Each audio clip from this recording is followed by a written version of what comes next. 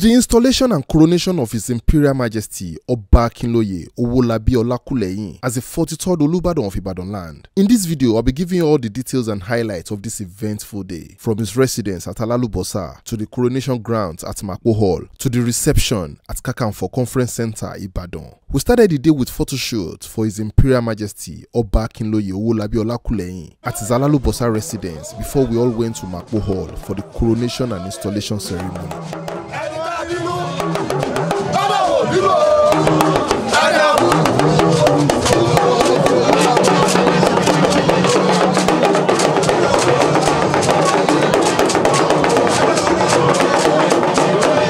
This event, hosted by Alhaji Oriyomi Hamzat, had a lot of dignitaries, state governors, and their deputies.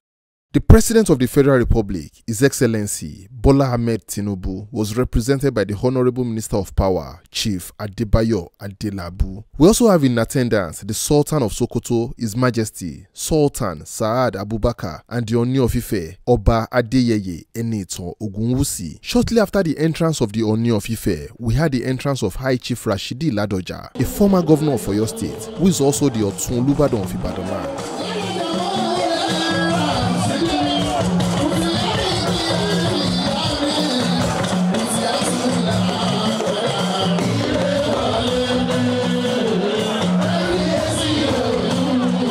Taye Akande Adebisi, also known as Taye Currency, was at this event to serenade the guests with music.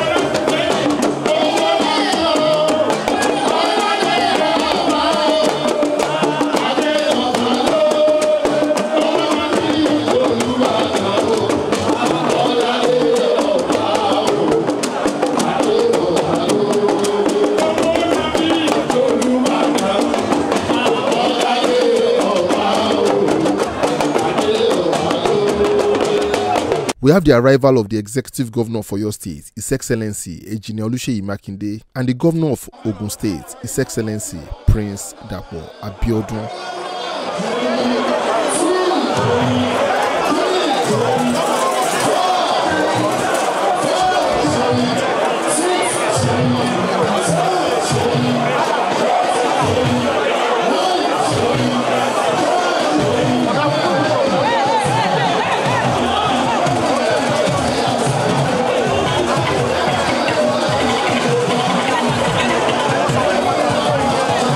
And right now, we have the arrival of His Imperial Majesty Oba Owolabi Olakulehin, the 43rd Olubadan of Ibadanland.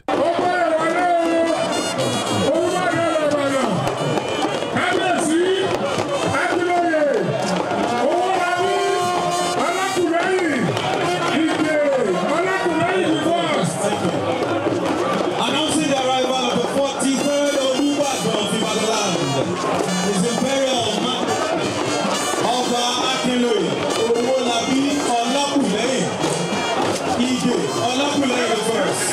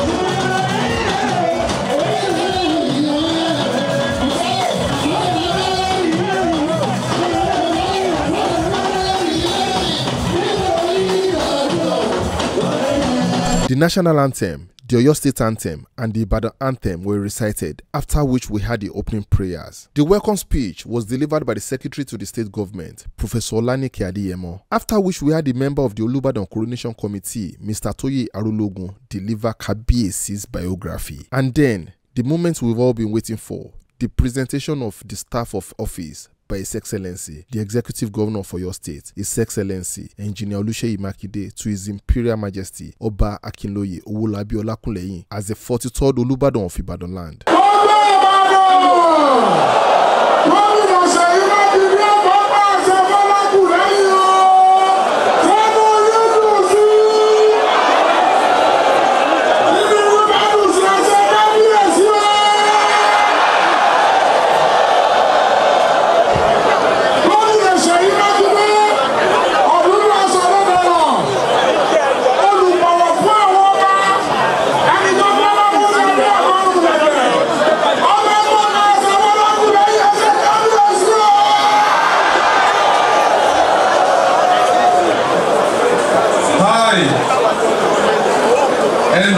Seyi Makinde, the Executive Governor of Oyo State, Nigeria, in the exercise of the powers conferred upon me by subsections 1 and 2 of Section 20 of the Chief's Law, Cap 28, Volume 1, Laws of Oyo State of Nigeria, 2000.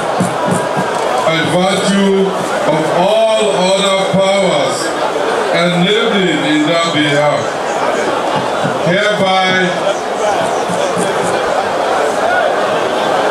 present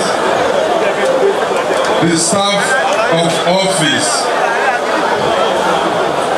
ratifying the appointment of Oba Owolabi Olakulehin as the 43rd Olubadan of Ibadanland.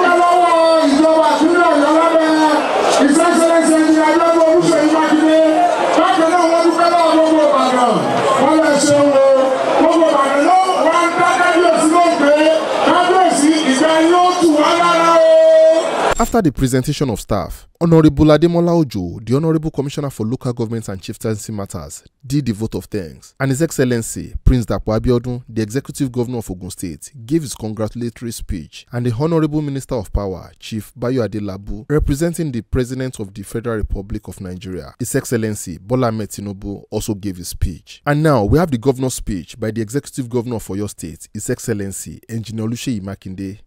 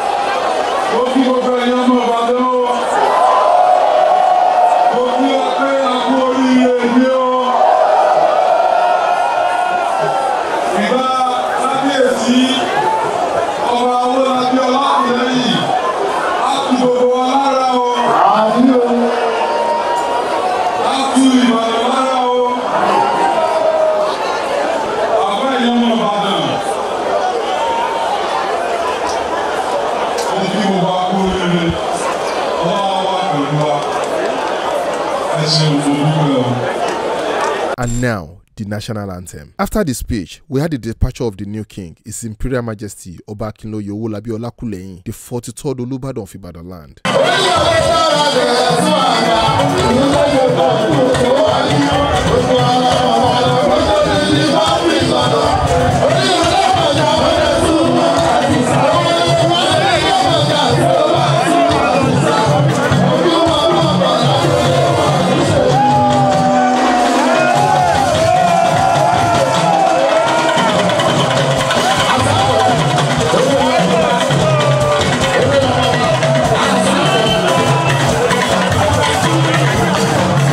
Now, we are headed to Kakanfo Conference Center, Ring Road, Ibadan, for the reception ceremony of the coronation and presentation of staff events. Music was provided by Chief Commander Ebenezer Obi.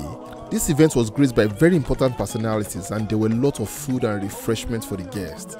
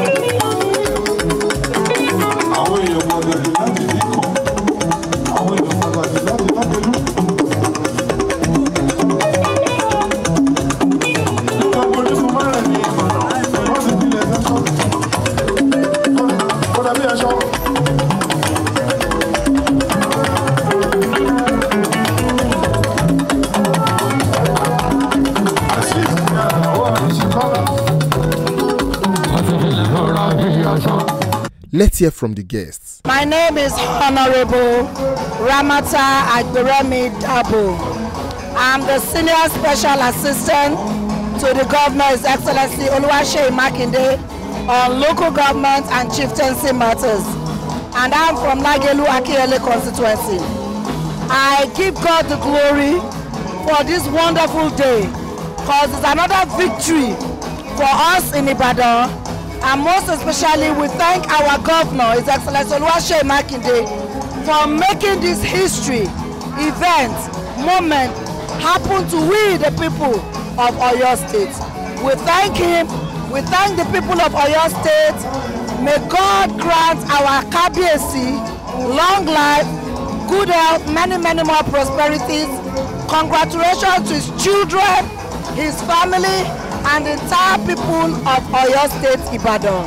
I'm Abisere Fagade, and I'm so happy to be here today to see our father, Chief Olakulehin Owolabi, being installed as the 43rd coronation of our king. I'm so happy to be here because Daddy Fakol, like we used to call him when we were growing up, was my father's bosom friend. And today we are witnessing him as the king of the whole of Ibadanland. So it's a joyful day, and I wish him long life, prosperity. May his reign be peaceful, and may his reign be prosperous to all of us. In Jesus' name, thank you very much. Mr. Toye Arulogun, who is a member of the Olubadan Coronation Committee, has this to say. Well, my name is Toye Arulogun, and today is a very historic occasion. It's a very momentous day here in Ibadanland as the 43rd Olubadan of Ibadan is crowned. Well, I also have mixed feelings because Kabiyesi was one of my father's best friends, and at a time like this, the man is not here to see his friend become Oba. So even this morning I was a bit teary when I was writing a piece, but then that's life, and we've supported him. We have not made him feel the loss of his friend, and he has also acknowledged that. We thank God. I like the beautiful people here. It shows that Ibadan can do classy things, and that's where we are now. And for some of us, we'll be working closely with the palace to ensure that the standards are elevated. And of course, it has started with the new palace of the Olubadan, and that in itself is an elevation of standards, and certainly it can only get better. The prince and princess of the Olakulehin family has this to say. My name is Oba Owolabi. I wish him more years on the throne, and I also want to thank you people for coming. Thank you so much. It means a lot to us. We really appreciate it. Thank you. Okay, my name is Oba Owolabi Olakulehin. I'm the first grandson, so I wish Grandpa a long life and prosperity and a very long reign and prosperous reign. I'm happy about the event as a whole. My name is Prince Adegboyega Owolabi Olakulehin. I'm the last son in the house. It's an amazing day, and it was a shower of blessing. We thank God for today. I thank God for my father for witnessing his forefather's throne, and I know that his reign will surely bring more blessings, more opportunities, more rain to the land. I'm glad that in my own reign, my kids' reign, I witnessed my father being a king, my kids witnessed our grandfather being a king, and for the good people of Ibadanland, Ibadan they are good, loving people. Ibadan Jorosu, and apart from being the largest city in Africa, we all know Ibadan is not. You can't push Ibadan aside. Just like my father said, we will push for an Ibadan state, and I believe by God's grace it will come to pass. So I expect the people of Ibadan to wish him a very long life and prosperity in good health. My dad has served the country, not just in Ibadan. He was a military man, or military officer. From there to the National Assembly, both his life, both in public and private life, he has done beautifully well. And I thank God that today he has served Ibadan and Nigeria at large. Now, Ibadan people will serve him, pray for him, and honor him. My name is Oba Owolabi Olakulehin, and I'm the first grandchild of the Kabiyesi. And I just want to take this opportunity to thank the whole of Ibadan and all our well-wishers for coming from far and near, We appreciate you. We thank you. And may God continue to bless you. Thank you very much for watching this video. If you enjoyed this event, let me know your thoughts in the comments. Don't forget to follow, subscribe, and share this video. I'll see you all in my next video.